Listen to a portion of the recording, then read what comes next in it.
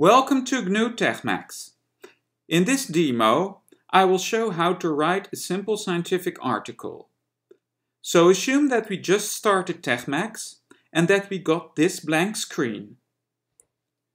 We first select the document style, which should be article in our case. We next insert a title.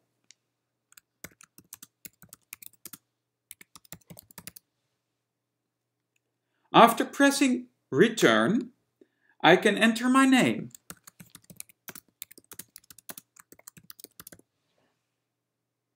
Pressing enter once more, I can also enter my affiliation.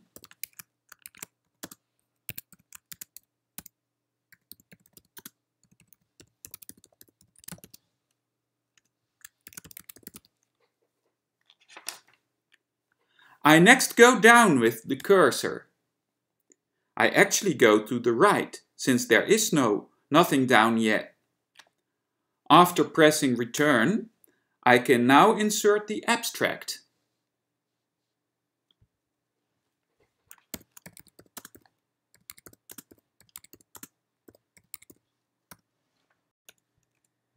In TeXmacs, there are usually at least 3 or 4 ways to perform the same editing action.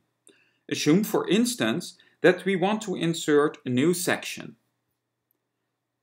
We can first use the top-level menus.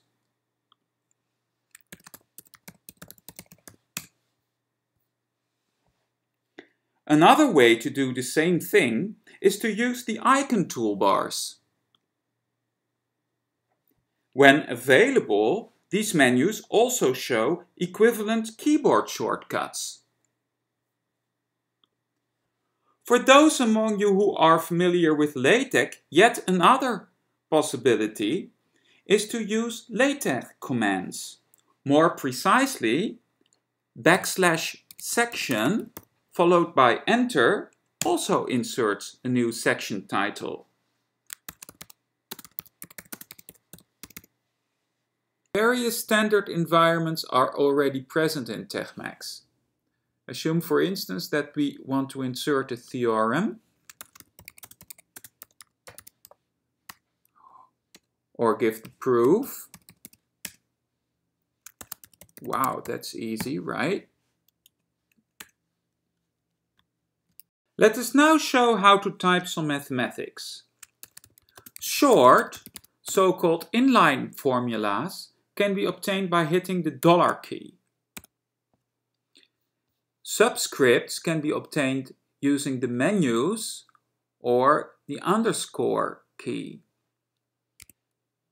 We exit the subscript using the cursor keys by going to the right.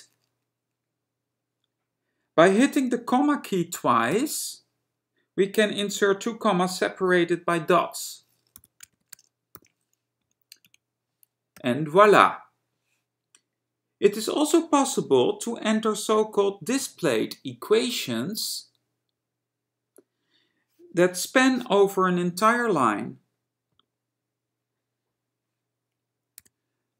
Superscripts can be obtained using the head key.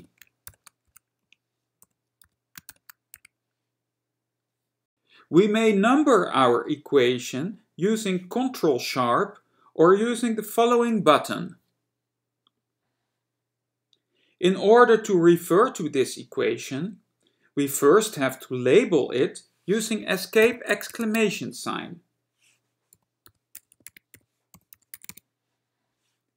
The label is activated by pressing enter. This allows us to refer to the equation using escape ? And we notice that TeXmacs implements tab completion for the label names.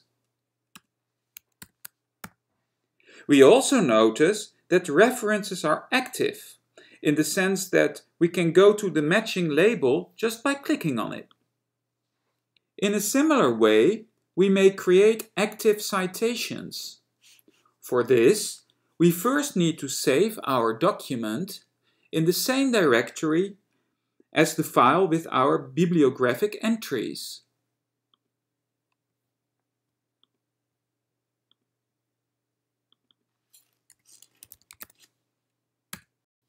We next insert the bibliography using the menus. This causes us to be prompted for a bibliography file in bibtec format. Of course, we also have to enter a few citations.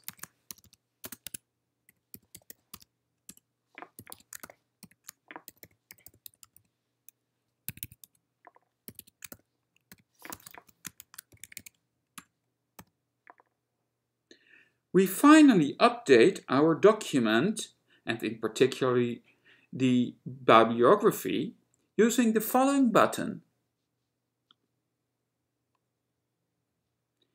We may need to do this thrice in order to let all changes be taken into account. Again, all citations are active. Having completed our first document, we may now admire the result by previewing or printing it.